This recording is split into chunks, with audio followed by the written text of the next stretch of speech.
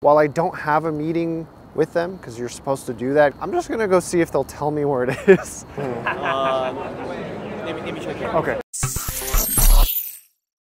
All right, hello everybody. We are here in the EVGA suite at CES, day number 1, and I am so crazy excited to be here. I don't know exactly everything what to cover in here, but I figure what we will do is we will start off by covering some of the most exciting things. And the first thing we have here is the EVGA 1080 Ti Kingpin.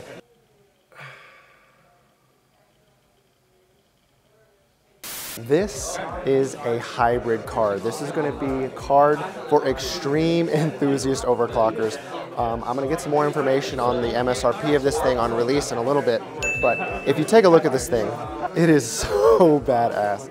If you take a look underneath the fan here, right at the front, you're going to see the most intense copper heat sink fins that you have seen underneath the chassis of the card. I mean, this thing literally goes all the way through to the back. I mean, the heat dispersion on this thing must be crazy because I cannot possibly fathom how powerful this chip is actually going to be. But another really cool, interesting feature, it comes with its own display. So let's say you don't want to load up your software to check how hot the card's getting while you're messing with how much you want to run it. We got the fan speeds, we got the pump speeds. It even it even flashes its own logo, which is so sick. But a lot of other cool information. You get the brand name, the bottle name, and on top of that, look at this. You get a little white LED strip. Cute. So far, a lot of cool shit in here. I don't know if I'm allowed to cuss. So many cool things. But let's go check out some of the other graphics cards. So, NVIDIA released them. Now we get to officially talk about them. So we'll see here the 3 different 2060 models that are being released by EVGA. This is the 2060 SC, 2060 XC, and then finally the 2060 XC Ultra. Now, the difference with these cards is obviously going to be higher clock speeds coming right out of the box, but then also as you get up higher to the last model, you'll have the dual fans as opposed to the single fan chassis. Now, one thing I really want to talk about here that's really, really interesting is the fact that the shorter, stockier cards actually come with thicker, more widespread heat sinks to actually help with the cooling that the dual fan will provide for the bigger cards. And then the last couple thoughts on those cards. Sorry, I gotta get going, my time's up. They will all come with an 8-pin power connector in case you were wondering how it's gonna be powered up and how you're gonna have to run cables to it when you have one in your rig. But yeah, EVGA suite, so sick. I will say one other thing in there that was pretty cool was actually Jay's 2 cents was in there, and I must say, the second I saw him, I tried not to nut, but I will have to go home and change my pants. But, you know, happens. Anyways, moving on to the next part of CES. It's nerd paradise. Let's get it. Hi, how do we get to the Southern Hall? Just right here? Just right out here? Okay, thank you so much. All right, so we already have our badge. So I guess we're just gonna walk in and be pleasantly surprised. I'm excited. It's beautiful. Let's see if we can find a computer company that knows that I exist, maybe. And then let's see if we can get some video. For you guys, of course. Not for me. I don't want to be here. So we're gonna go to Inwin first, and we're gonna see what kind of cases or anything they have to surprise us with this year. Look how giant this case is. And then look how tiny this one is. It's so cute. Look at this. They even found a way to get some liquid cooling inside this bad boy. Like, why do you even need this? Inwin obviously is a company, sorry, let me get the lights right, that specializes in cases and the aesthetic. I mean, if you can't tell, that's so sick. I'm gonna cuss a lot this video. I'm actually just so impressed. But I guess what we'll do here is we'll go around, I'll try to get some shots of the models and just show you guys some of the stuff that you can look forward to in the coming years, or I guess this coming year with Inwin.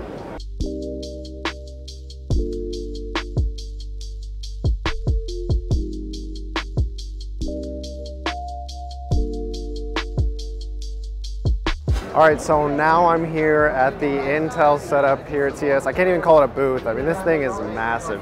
They've got all kinds of stuff set up here. They're showing off stuff that they're talking about for autonomous driving cars. They got their PC gaming section over here, and that's kind of the main thing we're going to focus on. So I apologize. Unfortunately, I wasn't able to make it to the keynote speaker. I kind of touched on this before. There are some family issues I got going on, and I had to take care of that yesterday. But I was able to talk to someone here working at their setup, and they were able to tell me a few things. They have announced their iSlick architecture coming up. There are no specific specifications from what he was able to tell me that they can release as of right now.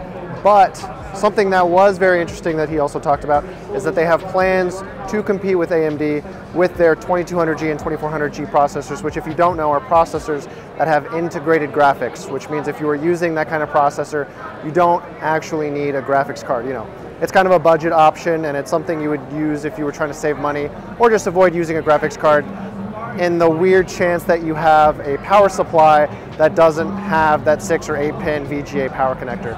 But very exciting stuff. This place is absolutely amazing. Nothing hard hitting yet, but there are some more plans definitely for them to be more competitive with AMD, as they always do. I mean, it's always the battle between blue and red, and I don't know. It's just overwhelming being here. I'm sorry I don't have more information. I wish I was a little less ignorant about this. But yeah, I don't know. This is so cool. All right, I'm gonna keep it $150 with y'all.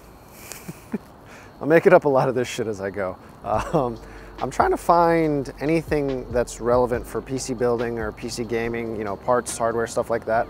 So right now, I'm actually heading over to the Gigabyte booth because the one they actually have here in the CES convention area is not for computer hardware, but most of these places have an extra suite set up. So while I don't have a meeting with them, because you're supposed to do that, go get a meeting and then go find their suite, I'm just gonna go see if they'll tell me where it is and try to show up. So yeah.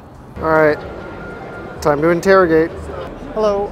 Hi. I had a quick question. I was looking for the booth or the suite that has the computer hardware for Gigabyte this year. Okay. Do you know where that might be located? It's Caesar's Palace Hotel. Caesar's Palace? Okay. Do you know what area? Because Caesar's Palace is a very big, large hotel casino. Where it's located. Let me check it. Okay, thank you. Do you know where in Caesar's Palace? Because Caesar's Palace is very big. In the conference room. Conference room? Yeah, the second floor called Pizza. P-I-S-A, Pizza. P-I-S-A. Yeah. Ooh, ask and you shall receive. Okay, so Caesar's Palace, second floor conference room, P-I-S-A? Something like that? Pizza? Maybe Pizza, I don't know. We'll see. There it is. I find you.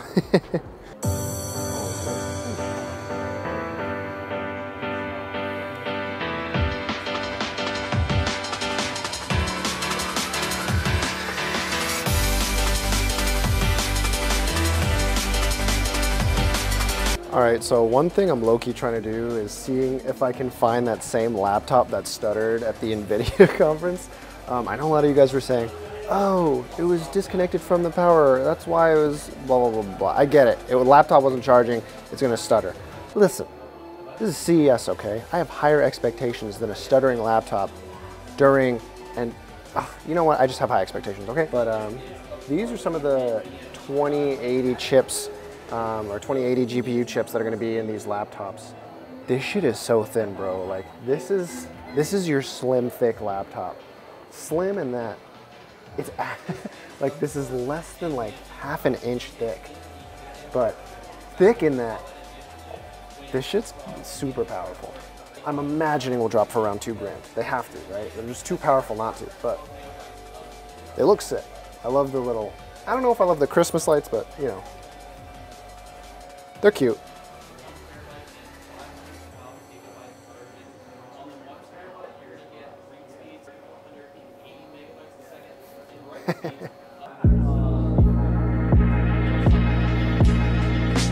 Even Gigabyte showing off their new 2060s.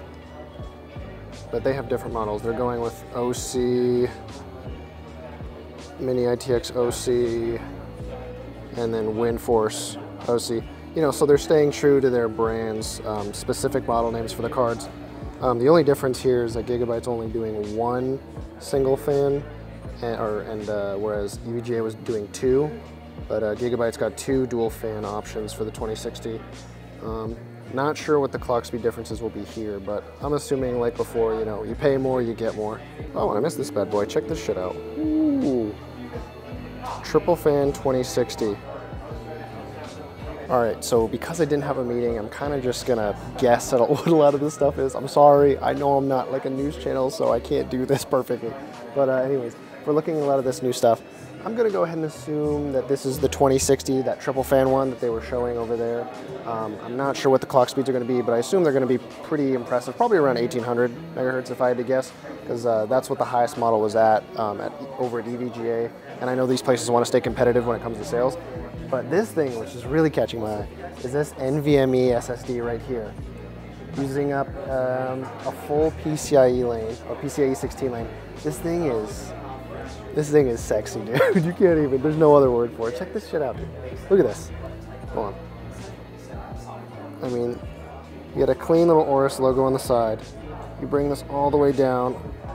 Oh, nut, but actually, full nut. Okay, so another thing in here that I didn't know existed before, take a look at that thing. Aorus CPU cooler. This thing looks like it's competing with that Cooler Master 6 2PA. I don't remember the model number, but that giant thick Cooler Master air cooler, and I mean, it looks beautiful. I definitely use this in my system. That was cool. I got to actually find Gigabyte's. Sweet. I don't know why all these computer places aren't just showing their hardware off in the main convention center. I know everyone would love to see this stuff. It's like hidden away, tucked in different casinos, hotel resorts, whatever. Kind of frustrating, but it makes it cool. It's like a little treasure hunt to find your favorite company and see what they're doing. But awesome, so I think that's actually gonna wrap up my day one. I know these thoughts were all over the place, but I said this before in like the first CES video. The quality of these videos are not gonna be insane, and I know it's not gonna have the same entertainment value that I usually bring, but I promise you, after I'm done with CES and after I try to update you guys on this stuff as much as I can, I do have at least one, I have more than one idea, but I have at least one really good video that you guys will like to see. Anyways, thank you guys so much for watching. I hope you found this entertaining or informative. My arm's getting tired in any way, shape, or form. And as always, have a great day.